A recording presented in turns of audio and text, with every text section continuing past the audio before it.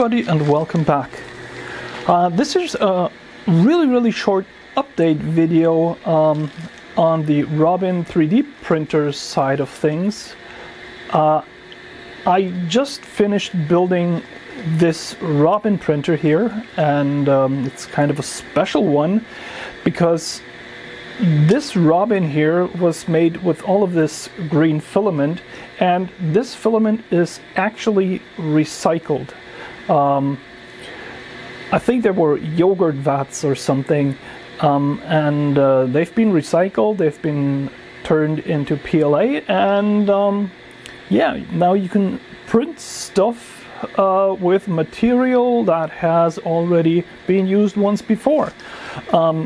Basically making the eco footprint of a 3D printer even better.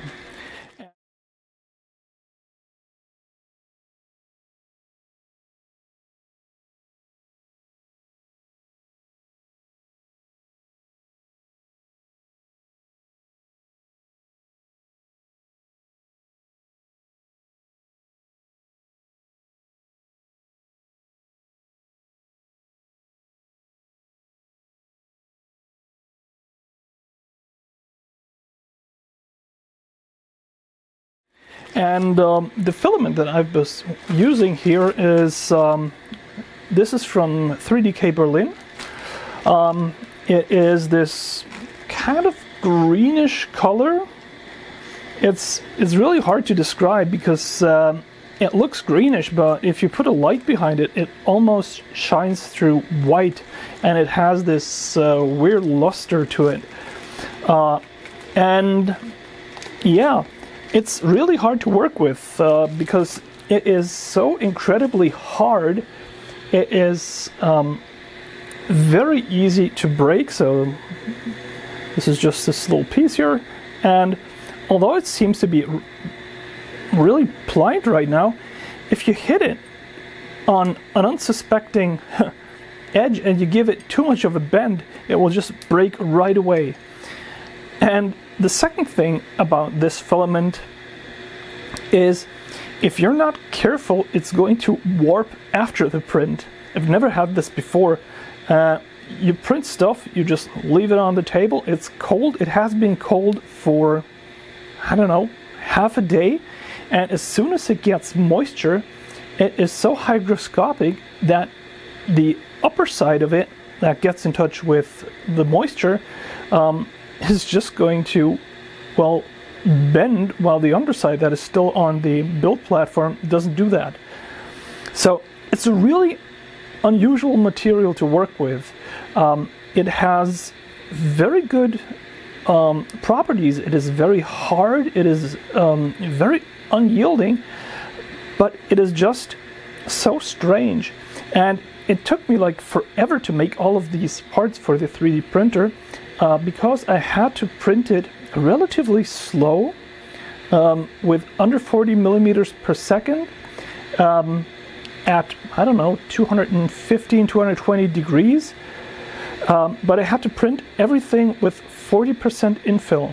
So this took like forever at 0.3 millimeters. But in the end, the result is quite nice.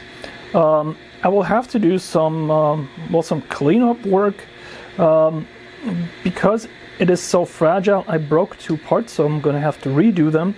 But it's not that important right now because I really needed to get this one done because it's going to go on an exhibition at a local mall tonight. We're going to set that up tonight, and it's going to be on display, and we're going to show it off during the day tomorrow. And yeah, we basically took the chance. We wanted to have something that was made from recycled material because the whole exhibition is about recycling and upcycling and working with used things and just making something nice of it. And we wanted to display this thing, and we wanted to have a 3D printer that could run and print and work. And yeah, so that's why this one was built. I wouldn't have done it if somebody had just asked me, would you like to do this? It will be, no, this material is just not the right stuff. Now that I've done it, it works out very well, but it does have some really bad drawbacks. But the whole printer build was kind of a, I don't know, kind of a bad thing to go through, because the threaded rods that I bought are the worst that I've ever had before. This fan is extremely loud and has an extremely annoying vibration to it, and I'm just gonna have to put that one in the trash or use it for something else, because it just wobbles all over the place. And even with this setup that is really rigid and has a low mass, this thing is actually shaking my extruder. So yeah, it didn't go through as well as I wanted to. I had planned on 3 weeks of getting it set up, getting it built, getting all the parts. Yeah, then I turned sick for half a week, and everything was all over the place. But, well, now that it's done, it is a really, really nice printer. Apart from the fact that it needs some more work, like getting the broken parts fixed, getting another threaded rod that is a better quality. The build platform, usually I have them machined. I don't know why I ordered some that weren't machined to be flat. This is just awful. You can see it on the Z-axis here. It's just all over the place. The auto leveling of the printer is doing a fine job, but it's just, yeah, like I said, it's all over the place. But it's a nice printer. It's gonna go on display. I think it will work out fine tomorrow. The print quality is, given all the circumstances, pretty good. It does have some Z-axis wobble, it has some vibration, but all of that can be fixed, so afterwards it's going to be a nice printer. It is just going to be really, really fragile, which is one of the things that I try to avoid when I make a printer, because these printers are supposed to be used a lot, they're supposed to travel a lot, and they're supposed to last long. And I'm not sure that this material is going to be so great for that. But yeah, that is it. I just wanted to show it off before I put it on display, so you guys can see it first.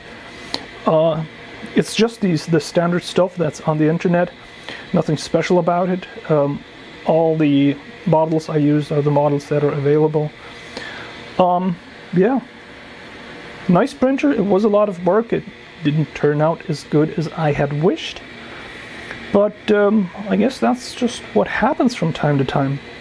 Oh, one thing that is nice about it, this printer is with all high quality TMC stepper controllers, so it is very silent,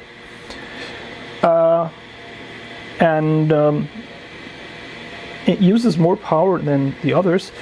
And with this bed, I can actually go that one extra step, and maybe I'm going to make it a heated build platform. Not sure about that yet, but it would be doable. So, thank you very much for watching, and bye-bye.